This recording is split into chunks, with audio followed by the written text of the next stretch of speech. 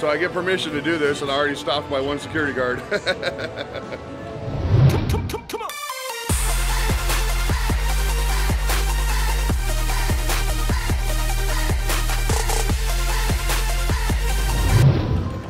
We are filming a B-roll sequence today for the Life of JT Plaza slot pool. Join us. Should be fun. Spin it. Now. That's JT's video. And believe it or not, this is the second time I'm recording this clip. The second time. Because the first time I was so busy looking at the microphone to see if I turned it on, I forgot to hit record on the camera. How you like that, Silverfox? Isn't that what you just told me once? You went out and forgot to hit record. Anyway, JT from the Life of JT asked me to go to the Plaza Hotel and film a video for him and edit it for a slot pool that he's going to be doing. And so Alex and I went down there and we put this video together. Now what I'm going to show you in this video I'm filming right now is how I pulled off some of the effects that I did in his video, and I loosely call them effects because I'm a beginner editor. This is by no means a master class on editing, but I said from the beginning of my channel, for those of you who have gone back and watched those first couple horrible videos, and those of you that have been following along the whole time, that I started my channel for a couple of reasons. One, I wanted to learn how to edit. Two, I wanted to have fun with my kids. And three, I wanted to incorporate editing and filmmaking into the things that I do in my everyday life, which would be travel, food, hanging out with my kids, just being a goofball, just things like that. And that's the reason why I started this channel.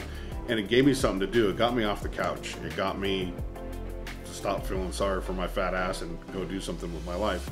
And in the process of running this channel or building this channel or making videos for this channel, I've met a lot of really cool people. Ted and Jake and Brandon, and there's just so many of them that I'm afraid that if I don't name everybody, they're going to get mad at me. But when you're looking at a camera, you have a tendency to forget these things. Anyway, rambling. What I'm going to do is I'm going to show you a couple effects that I did in the video that you'll see at the end of this video that I did for JT. Now, once again, I'm not a master editor. I'm learning how to do this. And I said this in my channel before, I'm going to share with you my learning experiences and learning curve and whatever else there is as I'm making this journey on becoming an editor. So I'm going to assume for those of my friends that use Davinci Resolve or anybody else that use Davinci Resolve 16, 16.12 or 16.2, whichever one it's on right now, I use the free version. So what I'm doing in my videos is done on the free version. I'm going to buy the studio version. I just can't afford it yet. But anyway, I'm going to show you how I achieve the so-called effects in this video, and I'm going to do a step-by-step. So if you want to use these things for any of your videos, you can. So all that being said, let's jump into it. I honestly don't know how many times I'm going to film this before I get it right. This is probably the 10th time. But since this is my first tutorial where I film my screen and try to get audio at the same time, give me a break, would you? Anyway, as I said before, we're in Davinci Resolve now. This is a program I use to edit. My computer isn't exactly the best for this program. You should be running at least 16 gigs of RAM. My computer's only 8. I do have a decent GPU, which is the graphics card. But the RAM isn't quite enough. So anyway, all that being said, sometimes it does slow down, sometimes it glitches. And what I am going to tell you is whenever you build a project and you get everything dragged into your media pool, which I'm assuming you know how to do, you should always go up to here and click save, which I've already done. So what we're going to do is we're going to start with the first effect I did in JT's video, which has been premiered already. And you'll see the finished project or product at the end of this video. So this is the clip. Double click it and it'll show up over here in the preview window. And if you click play, if I click play, you're going to hear the audio, so I'll be quiet because it'll drown me out. And you can see that it's in slow motion. And how I got it in slow motion was I filmed in 60 frames a second. And then when I brought it into Davinci, I already did this, which I should have showed you how, but I'm going to show you how now. When you have the clip highlighted over here before it's in the timeline, because you do it in the timeline, you're going to cause yourself all kinds of problems. So while it's highlighted up here, it can be over here, but while it's highlighted, right click and go to clip attributes. And then you're going to see right here, I've already changed it to 23.976, which is 24 frames a second. What it was 59.94, which is 60 frames a second. So pretend I right clicked, this little pop-up box opened, it said 59.94. I want to drop it to 24 so I can do some slow motion, which is right here. You click OK. Now, you can only do this with footage that's shot at 30, 60, or 120. You can't slow-mo 24 frames a second that you filmed. You can if you use a bunch of stupid apps that you can get online, but it's going to copy frames in between, and it's going to look all glitchy and weird. Okay, so now I've slowed it down. I don't need the audio, so when you run your mouse, hover your mouse over the preview window, you'll see it has this icon, which is video, and this icon, which is audio. I don't need the audio. So we're just going to grab the video, and we're going to drag it down here, and I'm going to show you how I did the first effect that I did in JT's video. Now, this is the playhead right here. I'm going to go ahead and click the space bar, which will play, and pick a spot where I want to make the edit, which will be right here. I'm going to highlight it, and I'm going to click Control B. Now, Silverfox knows all of the shortcuts, and I don't. It's probably why it takes me so long to edit, and I should learn them, but I know enough to get myself in trouble. So we're going to scroll down a little by clicking the space bar, and we'll go right about there. Now, let's go back. I don't want this to be a real long edit. We'll go right about there. I'll highlight it. I'll click Control B. Now, here's what I want to do. I need to copy this. I'm going to slide this down. I'm going to grab this and pull this down a little bit. I need to copy this, so I'm going to highlight it. I'm going to right-click, and I'm going to go up to Copy, and now I've copied the clip. There is a shortcut for doing this. It's Control-C, but it's not going to work for what I want to do right now. I'm going to slide this clip up. Now, I've done this 16 different times, and it never works. And on the tutorial, I'm sure it's going to make me look like a fool. So I've slid the playhead over here, and I've slid this video, which is right here, up. And I want to add the copy I just made right here. So click, it highlights, right-click next to the playhead, and hit paste. And there is your copy. Now, your copy is the same. Both these clips are the same, so it's going to play the same. You're not going to see any difference. What happens is the playhead will always play the clip that's on top. So if you have a bunch of video clips stacked on top of each other, unless you turn this clip off, which you can do if you follow my cursor over here, now it's turned off, which would make a difference because it's going to stay the same. I don't want it off. I want it on. But to show you what I mean is if I drag this clip back here, what's going to happen is the cursor is going to play along here, and once it hits here, it's going to start playing, and it's going to drop down and play this again. You'll see it jump, and it'll jump back down. Boom. See? Because it played the clip on top, and when the clip ran out, then it fell back to here. All right. So now this is how we're going to do the edit. And this is what I did on JT's video. This is the one thing I want to show you guys. Where I made this weird, where the video kind of shrunk and did all kinds of weird stuff. So what we're going to do is the transform. Now, a lot of the things I learned in watching tutorials, and then I added to it and played around with it and learned on my own. This particular edit, I learned completely on my own because I saw it in another YouTuber's video and I wanted to know how he did it. Well, I saw something similar and I wanted to learn how he did that, but there's no tutorial for it. So I basically had to learn on my own. So what we're going to use now is the transform and keyframing. So I got my video highlighted. I'm going to come up here and I'm going to click this little arrow right here. If you see my cursor moving, it's right here. And I'm going to click transform. Now you get this little box right here. So we're going to tell Davinci what we want this top clip to do over the bottom clip. I'm going to shrink this by grabbing this little and pushing it into there. And then I'm going to click this. If you follow my cursor over here, this is called the inspector. And you see the word transform. I'm going to click a keyframe. The keyframe tells Davinci that at this point of the playhead, this is what this video should be doing because it's the one highlighted and it's what we're working on. So then I'm going to move the playhead down a few frames. And I'm going to click the keyframe again. And I'm going to stretch the video. So what I just told Davinci was, from this point to this point, the video should be small and stretch. So then I'm going to move the playhead again down to about here. I'm going to click the keyframe again, and I'm going to stretch this right about there. I'm going to move the playhead down a little bit more. I'm going to click the keyframe up here again, and then I'm going to stretch this even more this way and this way. And then I'm going to let the playhead run out by clicking the spacebar. Now, everything we did with the keyframes, it's going to show here, and it's going to show the whole motion. It's not going to do it glitchy. It's going to show the video small, and you're going to see it grow from keyframe to keyframe until the playhead gets down here to the bottom clip where it'll just pop open.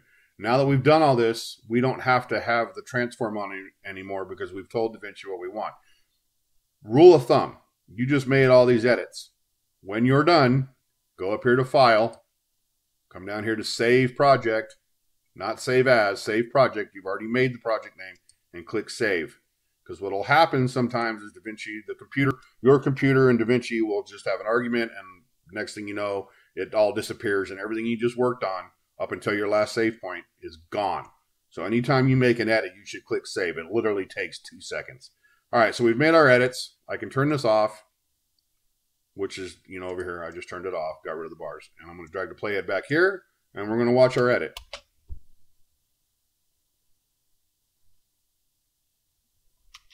And that's how I did it. It's that simple.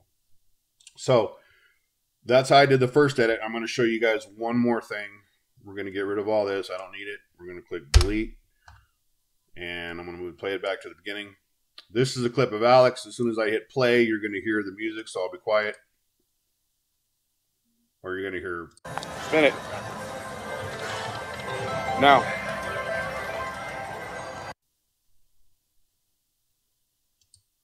Okay, problem here is I already changed this to 24 frames a second from 60, which I shouldn't have done because I didn't do it in the video that way. So we're going to move it back to where it was. Clip attributes. I'm going to go down to 54. I went too fast. This is what I filmed it at, 60 frames. Click OK. Now it's back to where it was, and now you'll hear it. Spin it. Now. I'm a hell of a director, ain't I? Okay, so since none of this had audio in it when I filmed it, it had background music. We're going to come up here again, and we're going to just bring down the clip into the timeline. And I'm going to pick a spot. I'm going to show you how easy it is to speed ramp in Davinci Resolve. I'm going to pick a spot where I want it to start. Let's say right there. I'm going to highlight this, and then I'm going to right-click on it. I'm going to go up here to Retime Curve. And we got to do this again. Right-click, and we're going to come up here to Retime Controls. The first time was Retime Curve. Second time was Retime Controls. This bar here, nobody uses in any tutorial I've ever seen, and I'm not going to use it. So we're going to come over here to Retime Frame, and we're going to click that arrow. We're going to turn off Retime Frame and turn on Retime Speed down here on the bottom. If you're losing me, it's down here. After I got that clicked, I click this little gray area there. I've already chosen the spot where I want to start the speed ramp. So being as that this is in 60 frames a second, we're going to leave this bar alone. And the way you move this bar is to right click over the top of this 300%, and you can move it up and down. And the reason why you want to move it down is if you're speed ramping from slow motion, you want this bar to be down as much percentage as you can, so you can drag it up for your speed ramp. And I'm going to show you what I mean by that. Okay, so we're just going to leave it right back there. It doesn't really matter where it is. So now I figured out where I want it to start my speed ramp. I'm going to go over here to the little 100 right here in the middle of the clip. And there's a little black diamond or triangle. I'm going to click that, and I'm going to click Add Speed Point. And then I'm going to play through where I want the speed ramp to end before he fist pumps. So that's a little too far, so we want to go right here, maybe just before his hand goes down. And I'm going to click the little black triangle again. I'm going to add another speed point. Now we're going to speed ramp everything in between these two white dots, which are speed points. So you're going to come down here, and you're going to click on this line, and you're going to drag it up. And I'm going to drag it up. Right now it's at 100% speed. See right there where it says Retime Speed. I'm going to drag it up to about 500. We're going to drag it up to Retime Speed says right around 500. Right there. Now, when I do this from slow motion, I'll drag that line up anywhere between 1,000 to 3,000. But that's why you got to have this line down like I showed you a second ago.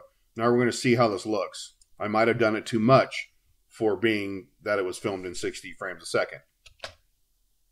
Boom. Oh, that actually looks pretty good. So if you notice, it's really abrupt. Boom. So we can fix that. By fixing that, we can make it smoother.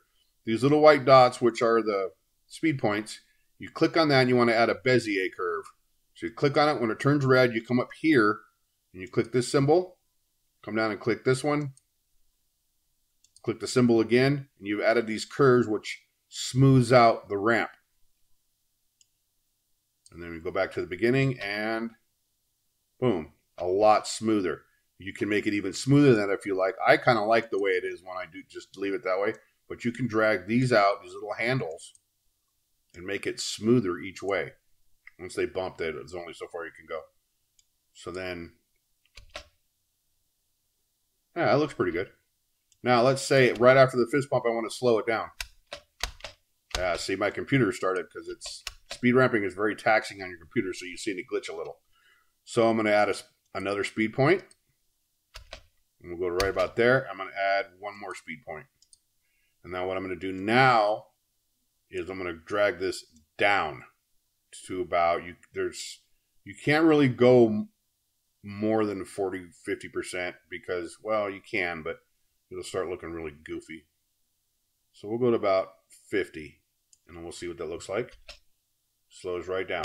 Okay, so it was a little jittery. You can add your Bezier there. You can add your Bezier there. And then slow down. See, I might have slowed it down too much. So basically what you have now is full speed here, speed ramp, full speed, slow motion, full speed out.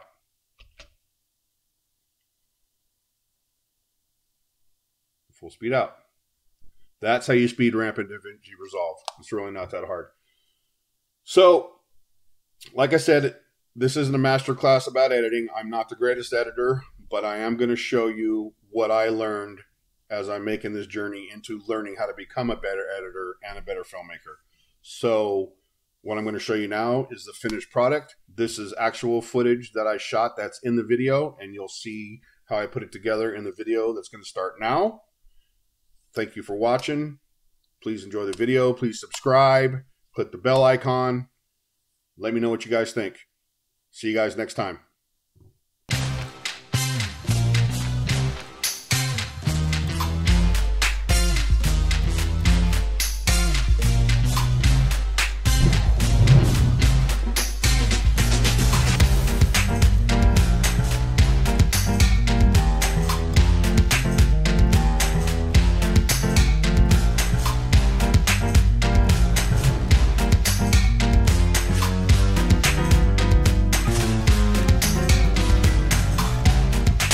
April 10th, I'll be back in Las Vegas, Nevada, and I am hosting a group slot pull at 7 p.m.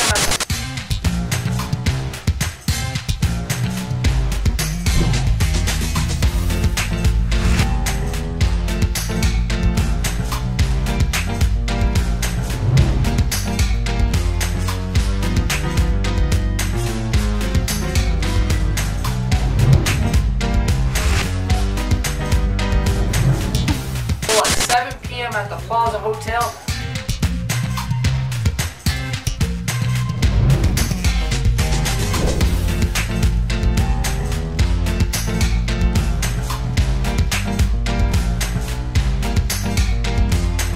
There'll be huge giveaways, lots of fun. Let's go win somebody. Come join us.